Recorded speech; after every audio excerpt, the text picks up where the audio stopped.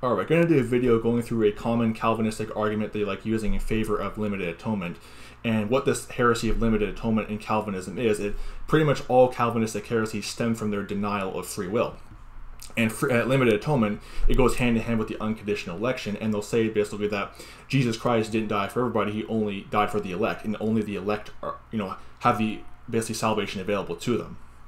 And some of them will give lip service to Jesus Christ dying for everybody because it's taught all throughout the New Testament that basically he's the savior of the world. 1 John 4:14, he died for he's propitiation not for our sins only but for the sins of the whole world. 1 John 2 verse 2 talks about, I think it's in John chapter 3 verse 16 to 18, God so loved the world. There's John 12:47, he's the savior of the world. So it just all throughout the scriptures, so they'll give lip service to that, but they'll deny it in their doctrine. So their argument in favor of limited atonement basically goes like this. So they'll basically say that, well, Jesus Christ could not have died for everybody because that means everybody would be saved. So their faulty argument is that since not everybody is saved, that means Jesus Christ didn't die for everybody. I mean, this is a very weak argument at best. And the reason why it's weak is because no one who ever teaches the unlimited atonement ever says that just because Jesus Christ died for everybody means everybody is saved. Okay, what do I mean by this? Well, Jesus Christ died for and bought the false prophets, 2 Peter chapter 2 verse 1.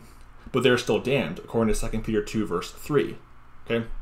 Calvinists will argue that God damning to hell those whom Christ died for would be unjust, but the problem with this line of thinking is that it makes salvation by justice instead of by God's grace. The scriptures clearly teach, and they repeatedly teach, by the way, too, that salvation and justification is by God's grace. Romans chapter 3 verse 24, Romans chapter 5 verse 1 to 2, Romans 5 verse 15 down to verse 21, Ephesians 1 verse 6 to 7, Ephesians 2 verse 5 to 9, Titus 2 verse 11 to 12, Titus 3 verse 7 to 8, and many others too. And salvation and grace is a free gift from God. You can see that in Romans 5 verse 15 to 18, Romans 6:23, and Ephesians 2 verses 8 to 9. Grace and justice are not always the same thing. Okay, the Calvinist heresy of limited atonement is based on a faulty premise that the elect are born with their sin debt already paid for. And although they're not saved yet, because God hasn't given them faith, the Calvinist argument they will use to justify this is they'll basically have an eisegesis type view of Colossians 2:14. So let's actually go to the text. This is the verse they like using. Colossians 2:14. Blotting out the handwriting of ordinances that was against us, which was contrary to us, and took it out of the way, nailing it to his cross. So they take this one verse out of context, and they build whole false theology off this one verse. This is what Calvinism does. You'll see this a lot with Calvinism, is they'll take a select few verses and they'll build this huge doctrine off like a few out of context proof texts. And then beyond that, like beyond these couple of isolated proof texts, they got very little, they basically have no leg to stand on, because all their reading of scripture is based around their viewing of these like select few verses they like taking. So like I said, the problem with Calvinism is they have these key doctrines that are based off one verse or a couple of verses out of context.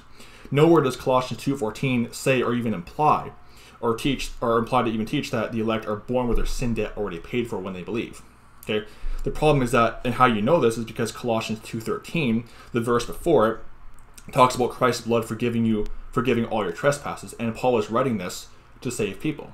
Okay, there would be no need for forgiveness if the elect were already born with their sin debt already paid for, because forgiveness implies that the sin debt is still there. There's nothing left that needs to be forgiven if this debt's already been paid for. In Scripture, debt is never used to illustrate the nature of the atonement. It's used to illustrate the nature of forgiveness. Okay, Matthew chapter 6 verse 12. Let's go there. Matthew chapter 6 verse 12. It says, "And forgive us our debts as we forgive our debtors." Matthew chapter 18 verse number 27 says, Then the Lord of that servant was moved with compassion and loosed him and forgave him the debt.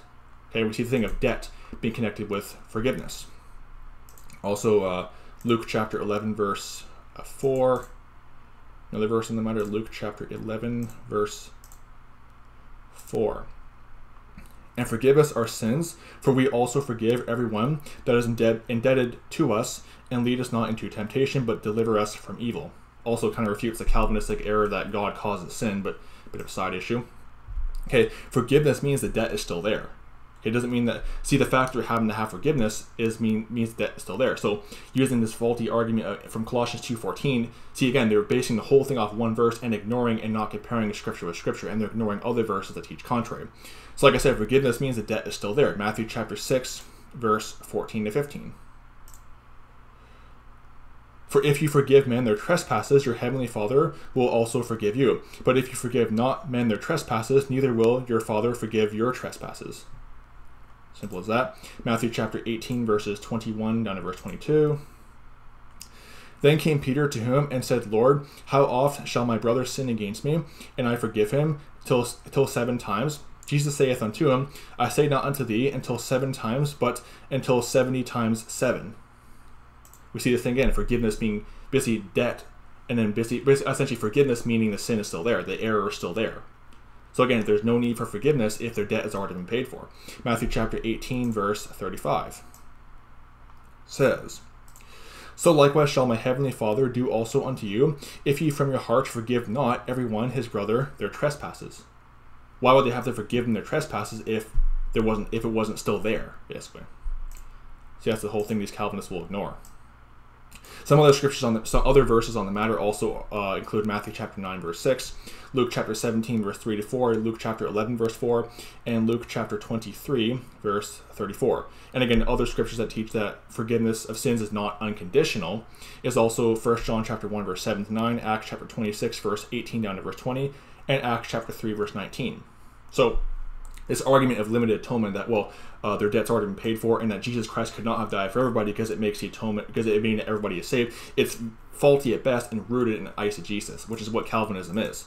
Calvinism, again, stems from Catholicism, and both these religions in turn come from Gnosticism, which, okay, their whole teaching of Scripture is rooted in just their inserting their own heresy into the text and just taking obscure verses out of context and not looking at the whole of Scripture and comparing verses. The whole reading of Scripture is based around these couple of verses, and if verses don't seem to line up, they'll just ignore them pretty much. So anyway, don't be deceived by Calvinism. May the grace of our Lord Jesus Christ be with all the brethren. Goodbye.